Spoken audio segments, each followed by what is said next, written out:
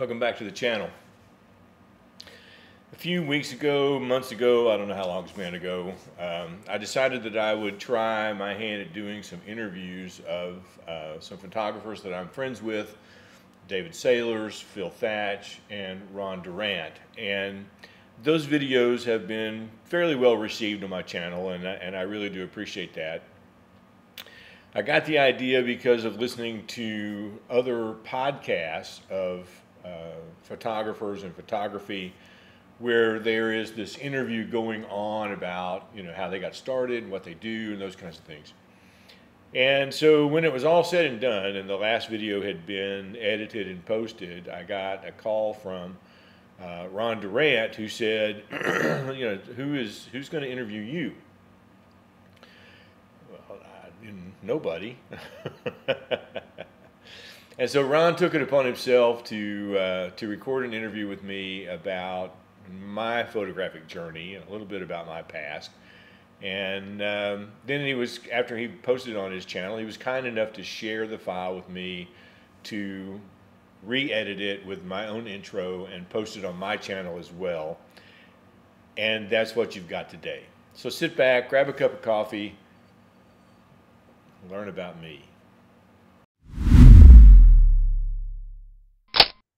Let's see, I had a few questions here.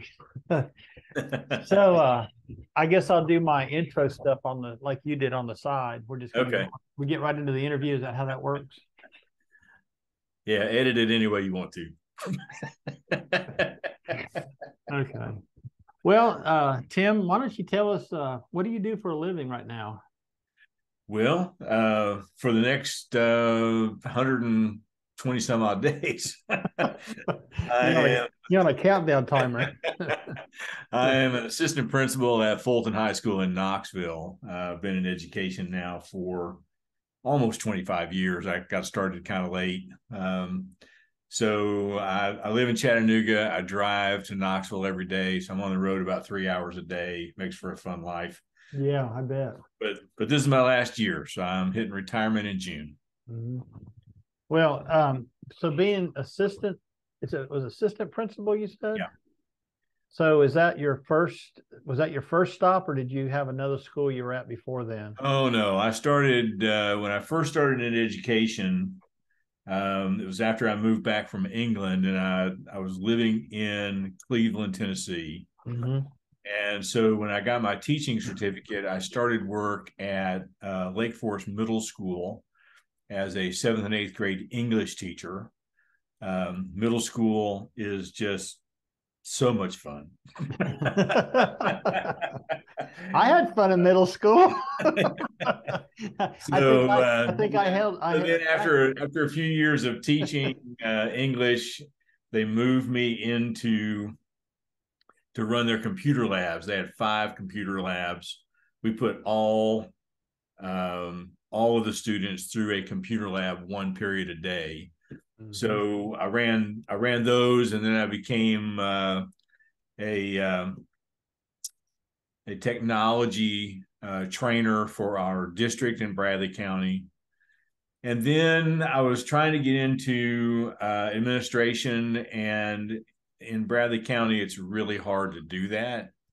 So I saw a job opening at the L&N STEM Academy in Knoxville, they'd been open for a year. And they were Knoxville's first 100% iPad school. It was their first foray into one-to-one technology. And so they hired me as my first assistant principal's job. And I was there about 6 years, and now I've been at Fulton for 5 or 6 years. So STEM stands for, I'm assuming here, let me see if I get this right myself. Okay. Science, technology, English, and math? Engineering and math. Yeah. Okay. That's a guess. I never looked that up on Google or nothing. The STEM Academy is it's a 100% magnet school. Yeah, so every high school has its zone where the map shows if you live in this area, you go to this school. Well, the Illinois STEM Academy is a 100% magnet school, so it draws from all over Knox County schools, and it has 600 students roughly. They take in 150 every year, 150 new freshmen through a lottery. Lottery. Yeah, so you get a lot of kids that, I mean, there are kids that go there because they've got their eye on the prize of what's going to happen in their master's program, and then you've got some kids that go there because they just need to be in a smaller environment. The bigger school is too much for them, and so there's a wide variety of kids there, a wide variety of academic levels when they come in, but they make it work. It's a great school. Yeah, is that the only one that's there in Knoxville? They now have another magnet school they call the Career Magnet Academy, and that is located on one of the Pellissippi State campuses. And those students are going primarily for leaving school, going into a trade. And so they're striving to get their 2-year associate's degree at the same time they graduate high school. I got you. And so this year, I think they had about half their graduates who completed that, which was huge. Really? So, yeah, sounds interesting. So I noticed I've been on your YouTube channel several times, and going back way back, your YouTube channel and Phil Thatch's YouTube channel goes way farther back than my YouTube channel does. Oh yeah, yeah. But I noticed there was a few videos back there of you singing. Is that something? Is that something? I knew you were going here. Is that something you was a career, or is that just like? No, it wasn't a career. I wasn't that good. I wished it was. I would love to have been in a Southern gospel quartet years and years ago. I've always been musically inclined, I suppose, although I have no talent to play an instrument. Mm-hmm. My brother, who was 6 years older than me, he sat down at the piano and could play from day one. And he was phenomenal. In fact, he toured for a little while. If you look way back, I think the very first video I posted, maybe a Paul Davis video, where my brother played in his band for a while, and they were on Solid Gold. So I was doing music in church primarily. I was a choir director for a while, just as a volunteer, and did some solo work, did a little bit of work with a trio at one point, but all just, sort of locally in a church. So yeah, that video. There's two videos there, I think, and they're both from what used to be called the Hickson Baptist Church, is now called Abba's House. They had a TV program, and the pastor invited me to come on and sing one day, and that was, it was a highlight. I enjoyed it. So I shamelessly posted those videos on YouTube. I think a lot of people, and I've got some technology background myself that I don't let out very much, but I was involved in IT for several years before I got into the jobs I'm doing now.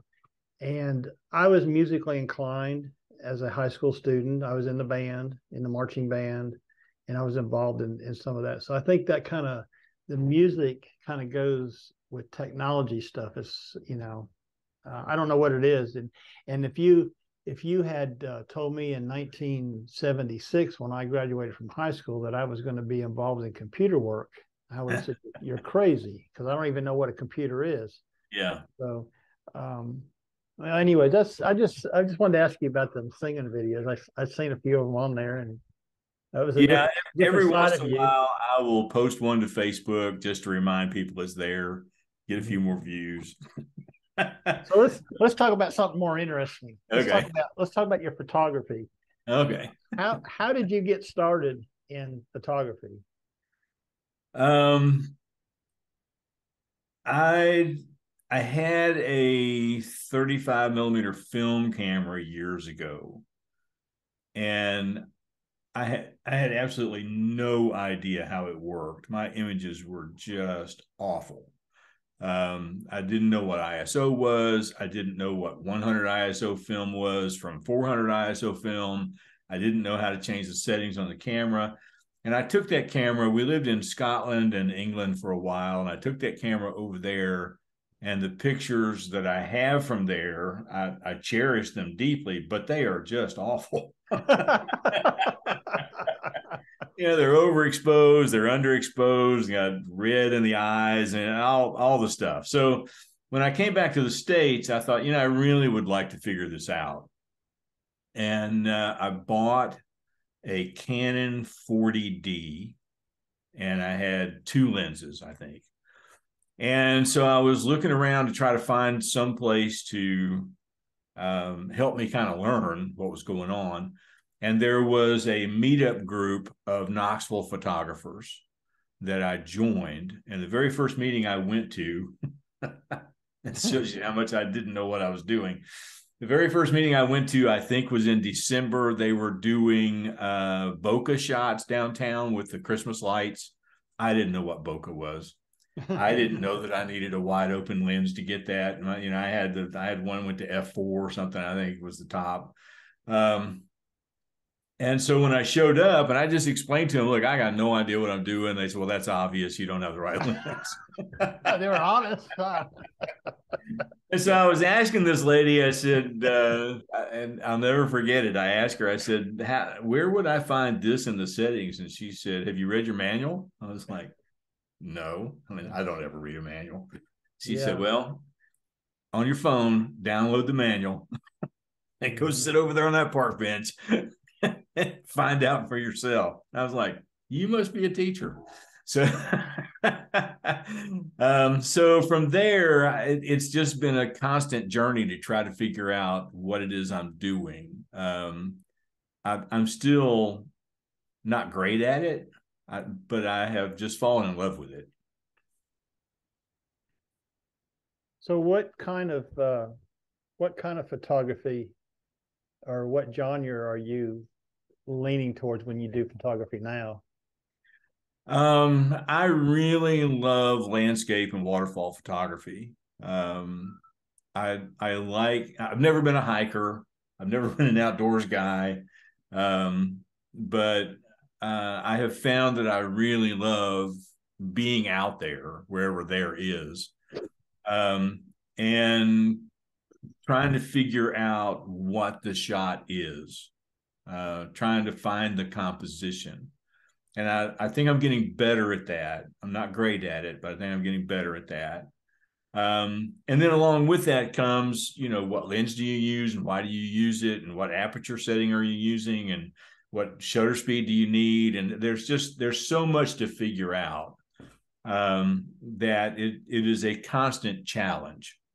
Most things in my life that I have not been very good at, I have dropped like a hot potato before I ever had a chance to get any better.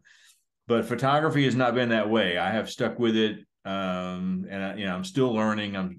I've learned a lot from you. We got to shoot waterfalls, so it's a brain activity as much as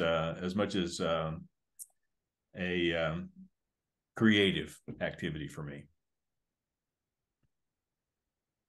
So mostly just landscapes and waterfall. Do you enjoy like doing any kind of street photography or?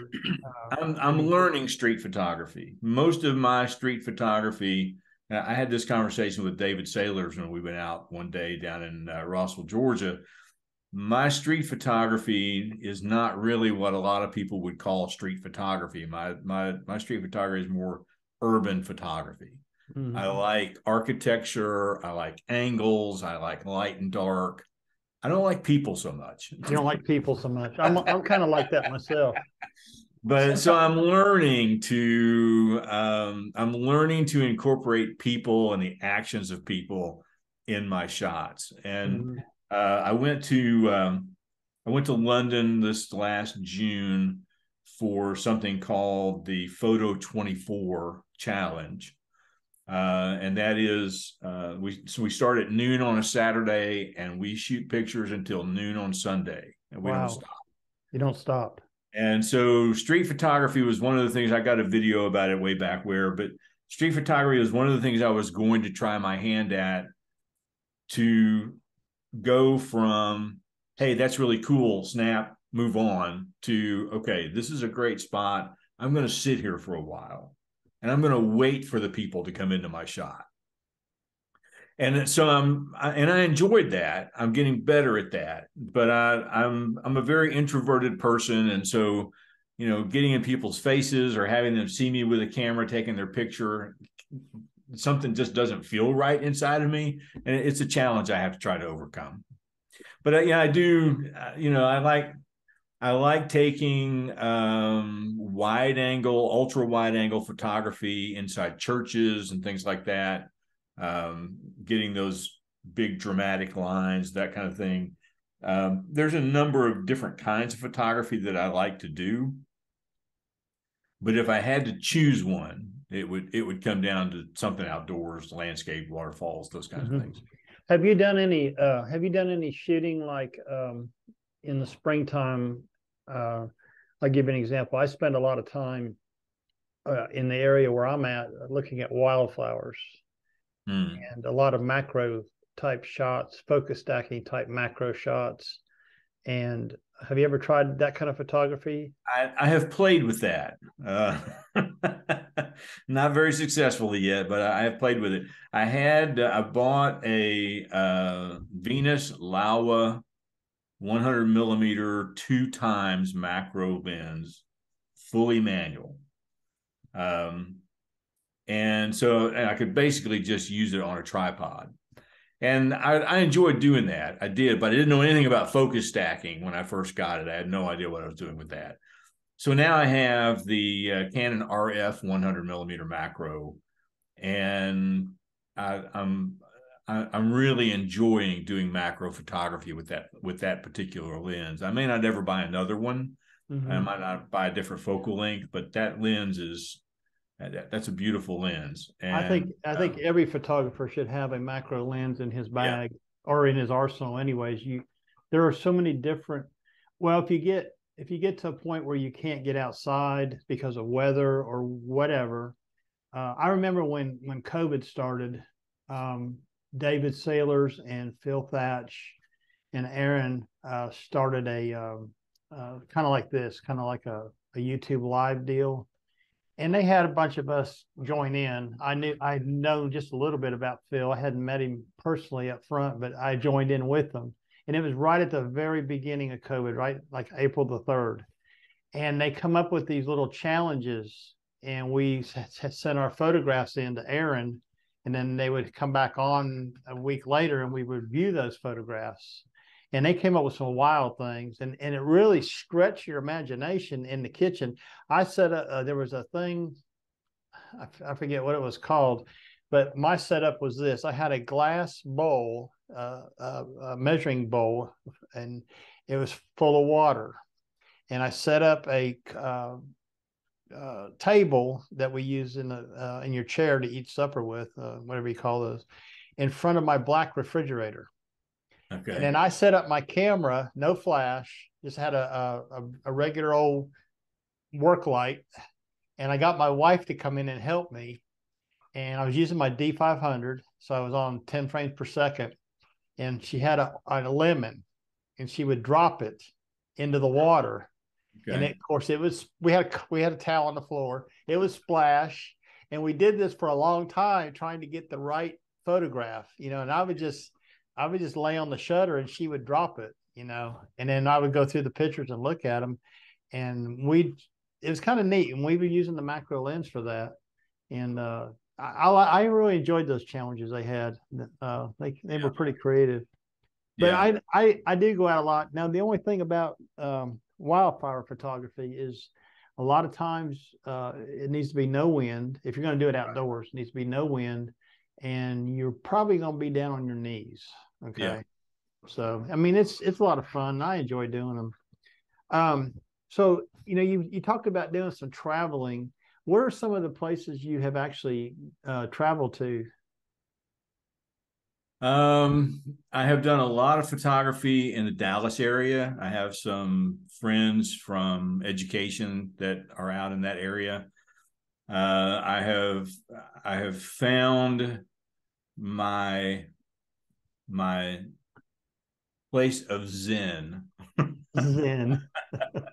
at Pasagrille Beach in Florida, just south of St. Pete. And so I've been around the St. Pete area, the Tampa area, and those kinds of places shooting pictures. I've been to the Miami area to do pictures. Did you travel there specifically to do that, or was that just a side The gig? Miami trip, I was there for a conference, and so what I've done over the last few years is anytime that I go to a conference out of state, I always add 2 days to my travel. Yeah, makes And sense. so, and usually that's over a weekend, so I'm not missing any school. But Yeah, instead of coming home on Friday, I'm coming home on Sunday. yeah, And so then I pick up the hotel for those last 2 days, yeah, but I didn't have to pay for any transportation. So I'm already there. So like yeah. I was in Las Vegas not too long ago, taking pictures there. And I've been to Washington, D.C. I've been to Halifax, Canada, um, you know, Pennsylvania. I've been everywhere, man, as the song goes. What about your overseas trips? Have you done many of those? Yeah, so I've done a few. I went on a spring break trip with students and teachers from the Ellen and STEM Academy about, it might be 7 years ago now. And we went to Rome and Assisi and Florence. Wow. And I just fell in love. I mean, there was just so much to photograph. So last year, in March, spring break, I went back to Rome, and that was quite the trip because I was on the plane in Chattanooga, and the ice storm hit. And Ah, I sat on the plane in Chattanooga for 6 hours. wow. So, Waiting. I had to reroute all my flights and all that. That was the trip where my luggage didn't make it. I spent the week in Rome without a suitcase. Fortunately, I had most of my camera stuff with me, no tripod. I had to do Yeah. everything with a platypod. But that was kind of a trial run for me for the trip that I'm taking this March. I'm going to Assisi, Italy for a week. And it's mostly about some writing I want to do, but it will be interspersed with photography as well. Now, when you was on one of your trips, and I might have been the one you went to Rome last spring, did you get questioned by authorities for having your camera Yes. or something? What happened there? Well, here's the thing. I went to the Vatican City, and there is this line of barricades. I mean, you can just walk through them, but on one side is Rome, and on the other side is a totally new country called the Vatican City. And so I set up right there. I mean, I was like 3 feet inside, and if I had the DJI Pocket 2, and if I had just stood there and held it in my hand and talked, I would not have been stopped.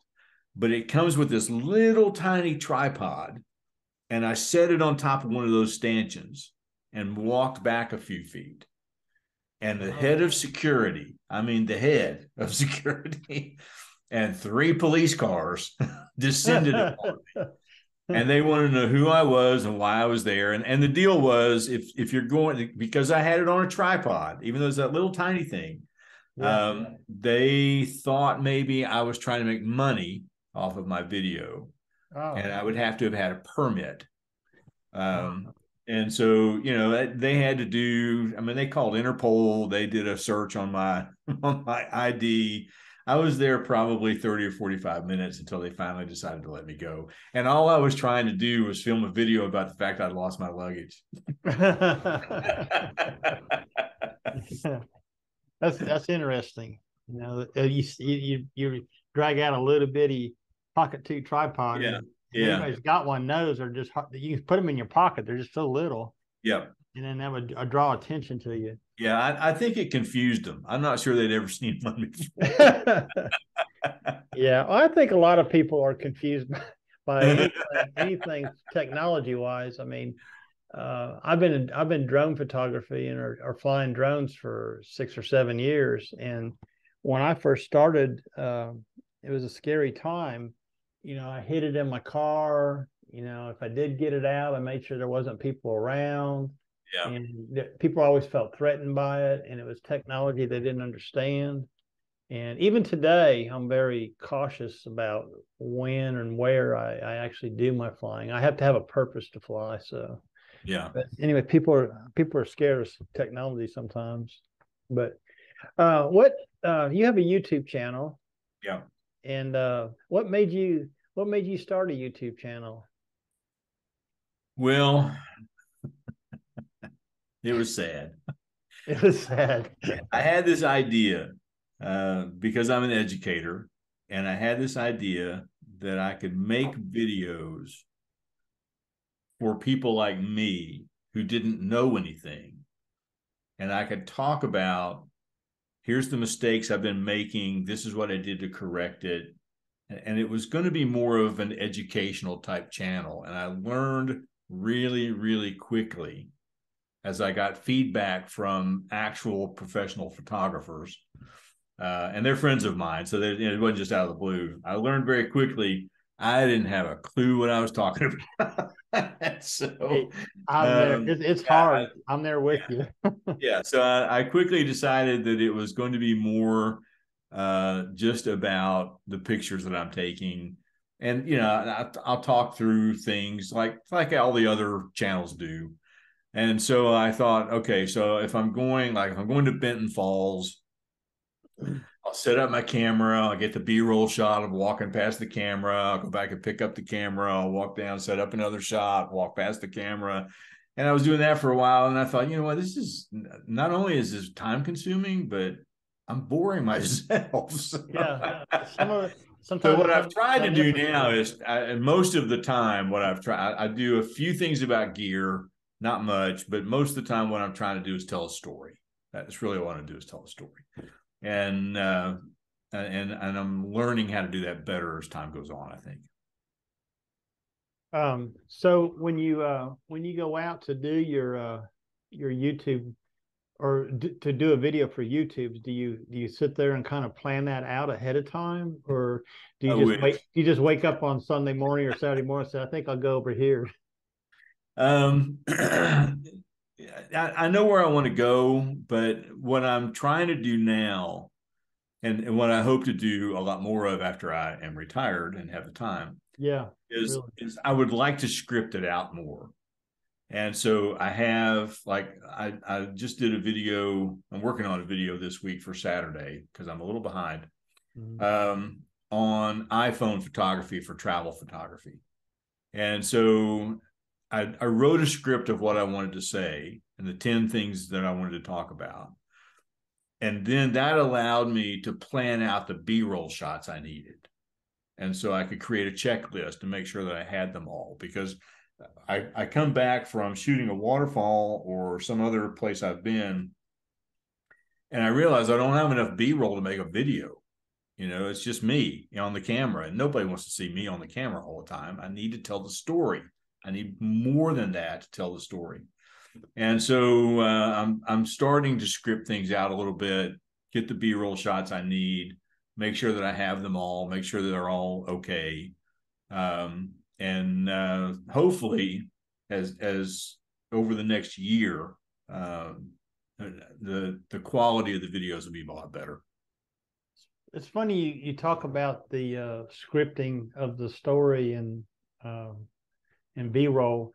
I when I go out to do photography, well, I don't really think so much that I'm going to do a video. There might have been a few that I've done that I purposely went out and actually did video, but I'm more about concentrating on my photography. Sure. And it just so happens I have my video camera with me, or I can do some talking. And I think what I'm more into is the teaching part, or trying to help people learn different techniques.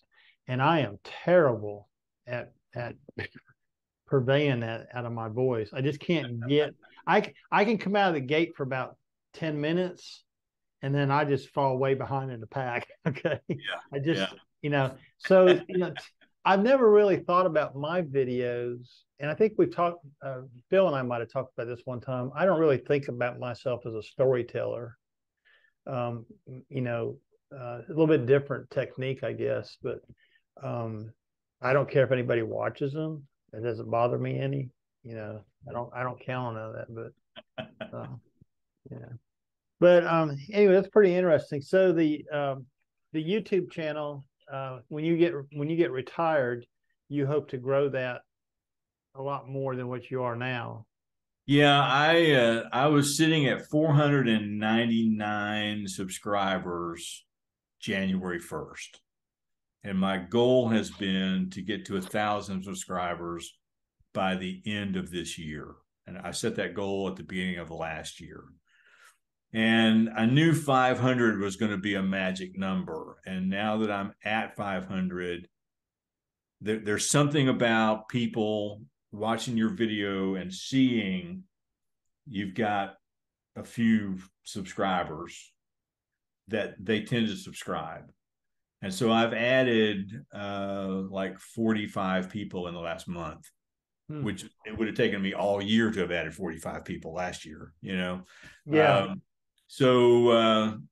Yeah, my goal, if you're going to make money on YouTube, and I don't ever see myself as a full-time YouTuber who's doing this for a living. That's not my goal.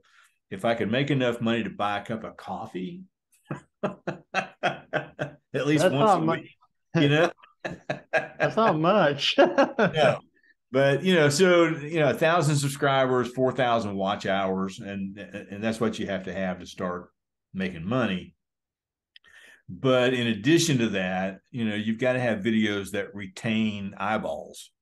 And so the views alone are not enough. They have to stay with the video.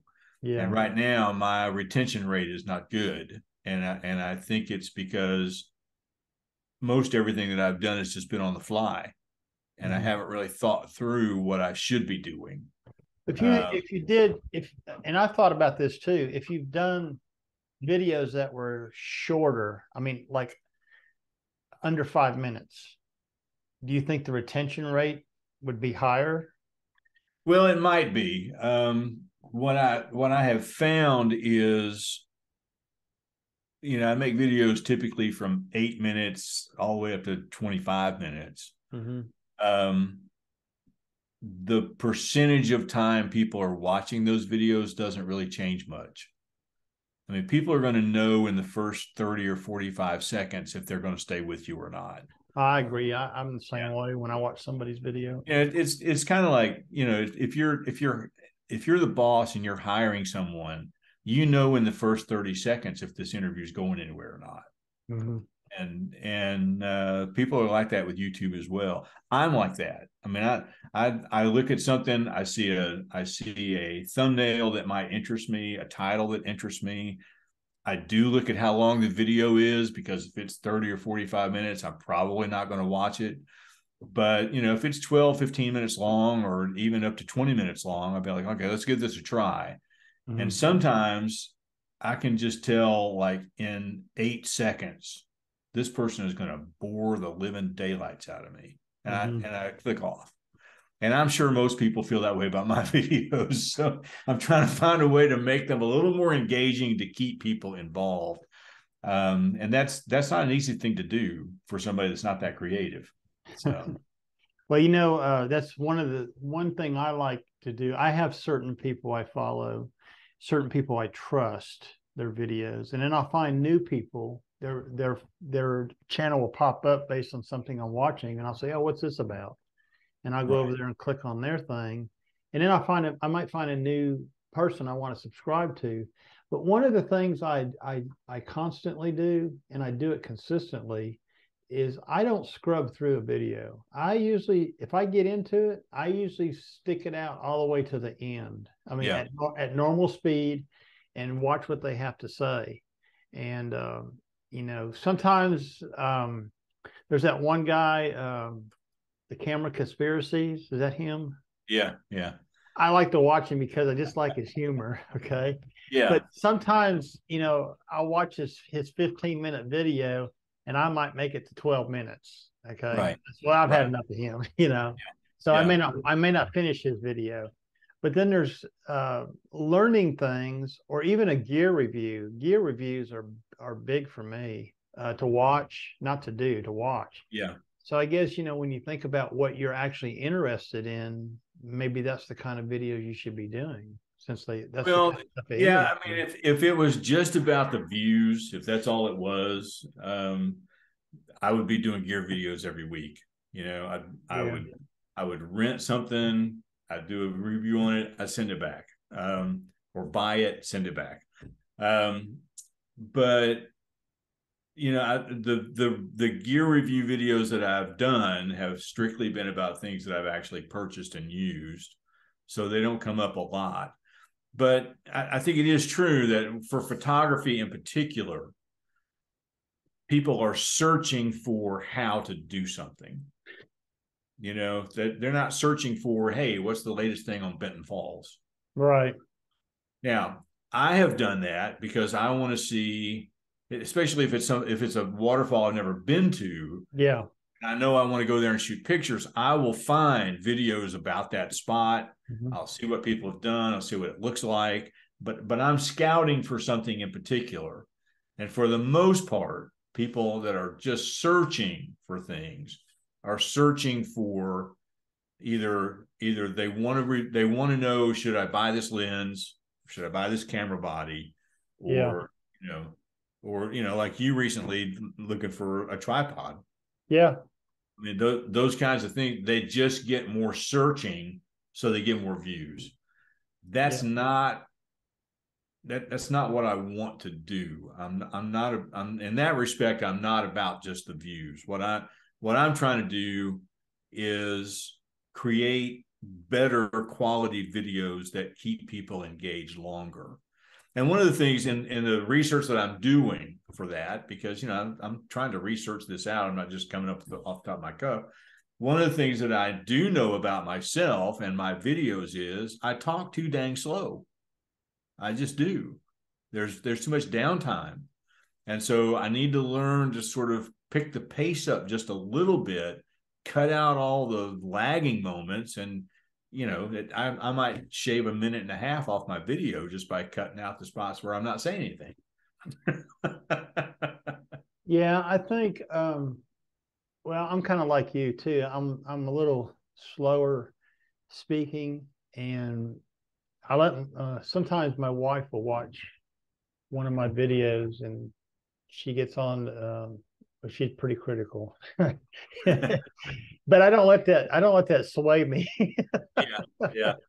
Yeah. And I don't always only time she'll pick up a video if she happens to pick it up off my Facebook page, and she's not a big Facebook user, but she does subscribe, or she is a friend of mine on Facebook, so she'll pick up my pictures that I post and stuff. And if I post a video, she'll post it, and or she'll watch it or watch part of it, But I think the people who talk really fast in their videos and trying to pump it out quickly, I've got several I subscribe to that I can name that do this. I find myself backing up and re-listening to what they just said because it's coming out too quickly. Yeah. So that's why a while ago I kind of mentioned the 5-minute videos or the 6-minute videos, being able to condense everything from a 15-minute video into 5 or 6 minutes. Sure. And I thought about that several times. I got things that I want to show people, like in Lightroom and stuff, and I've just not sat down and done it. Yeah. And done the videos to do it. And I really need to try that and make them short. So one of the guys on YouTube that really fascinates me, and he posts about twice a week, is Anthony Morganti. Right. You never see his face. No. Never. And he talks about Lightroom, Photoshop, Luminar, whatever software program he's got, But I've seen this. They're not real long either. No, short 5-6 minute videos. And I do watch them because he's talking about software. And he's talking about maybe a technique that I was not aware of in Lightroom, because when Lightroom does an update, I don't go through trying to find everything they just updated. I'm comfortable with the process that I edit my pictures at, and I don't really want to change anything yet. So I think sometimes the shorter videos. I think I'm gonna try a few of those myself. So I guess you already touched on some of these, but what is your long-term goals with your photography besides your YouTube channel? Yeah.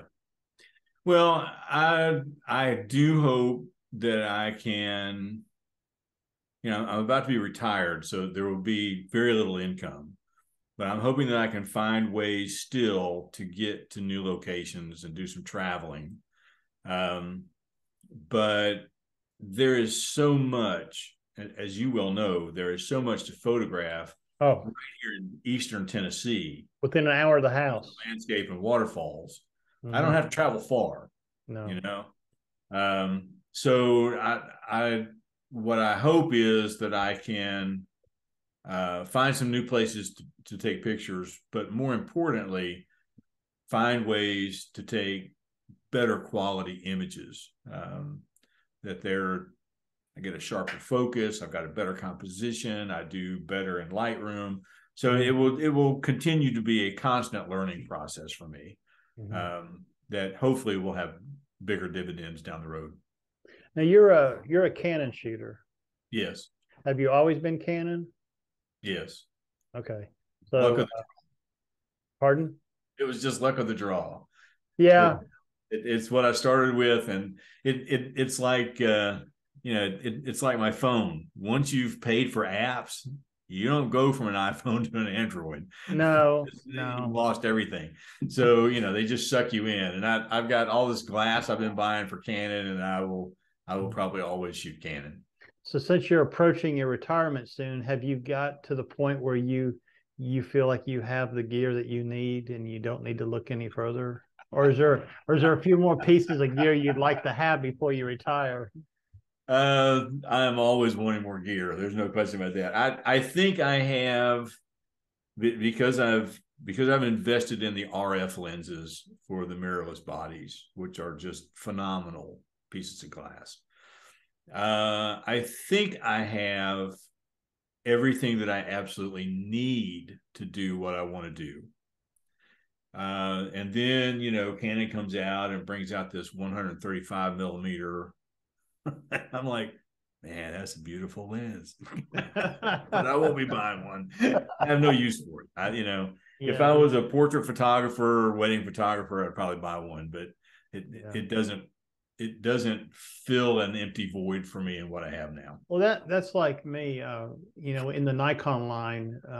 I'm shooting the Nikon Z6 II, and they came out with the Z9 this year or last year, and it's a $5,000 body, which is it's $5,000 I don't have, and it's really $5,000 I don't need to be spending, because as I am excuse me, as I'm reminded many times over that I'm not a professional. This is not my paid gig. Right. I'm a hobbyist. So, I would love to have a Z9, and but I'm not going to buy one. I think I'm happy with where I'm at, and I'm just trying to finalize some things. My wife retires in about 3 weeks, so our income's going to change quickly. I don't retire to the end of 2024, and that'll be another big hit when I retire. So basically right now, my gear buying days are just about over with. Yeah. Okay. Yeah, I hear you. Yeah. So I'm okay with that. Yeah. Really. Well, I bought the 15 to 35 f2.8. That was the first really expensive lens that I bought when I was shooting with the 40D and the 70D. I bought EFS lenses. I bought the cheapest lenses there were. I didn't know the difference in glass. Okay. And once I realized the mistake that I had made investing poorly up front, I decided I wasn't going to do that anymore. Mm-hmm. So I bought the 15 to 35, and then I bought the 28 to 70 f2.0 rather than the 24 to 70. I love that lens. And then I bought the 70 to 200, which was the final missing piece. Yeah. So I could get by with those three lenses. Now I also have a 24 to 105 f4 that I really love for just a walk around lens. And I've got, and for my trip to Assisi in March, I'm taking the 24 to 240 so that I don't have to take the 70 to 200. And I'm just trying to save weight. And then I've got like a 16 millimeter prime and a 35 prime and a 50 prime. I don't Wow, you got a lot of lenses.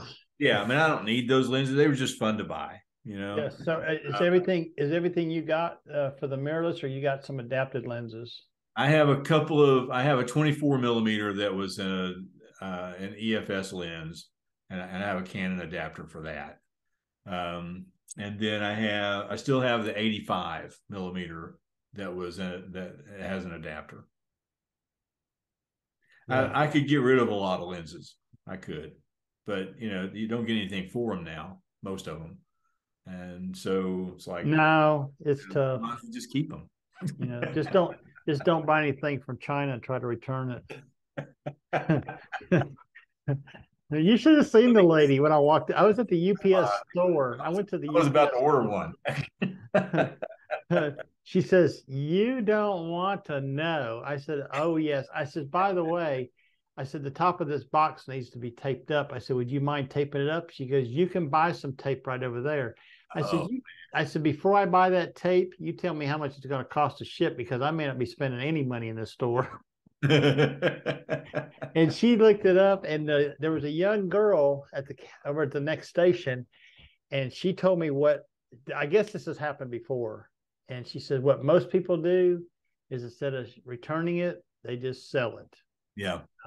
So when she told me it was going to cost $300 to send this back to China, I went, no.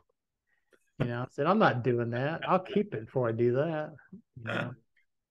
Anyway, yeah, don't buy anything from China. I could have bought it from Amazon, but the problem was that they didn't have that particular model with the Arca Swiss head, and that I had to order it directly from the company. So yeah, we'll see. I've sent them an email begging on their mercy to see if they've got a guy over here on a foreign exchange program that'll carry it back for me or something.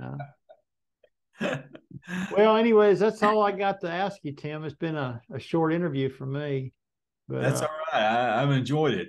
Yeah, and I'm glad you agreed to do it, because I know you did David Saylor's The Georgia Photographer first. Yeah. And then you did Phil Thatch. Yeah. And then you did me. And after you did me, I thought to myself, well, who's going to do Tim? I said, well, I guess I'll do Tim. Somebody needed to do Tim. So I appreciate you thinking that way and offering it. It's an honor to be here talking with you. Yeah. Well, I consider you a good friend. I'm glad Phil introduced us, and Phil too. Phil's a good friend too. I enjoy going out photographing with both of you. It's just too bad that we live 100 miles apart from each other, and it's hard to get out. Otherwise, I'd probably be out with you guys every weekend. Well, just keep in mind that after June 2nd, yes, I'll be much more able to go with you some places. So yeah, don't forget about me. I won't forget about you. Okay. Well, Tim, you got anything you want to add? I'm good, Ron. Thank you so much. I appreciate it. This has been fun. Let me stop this recording.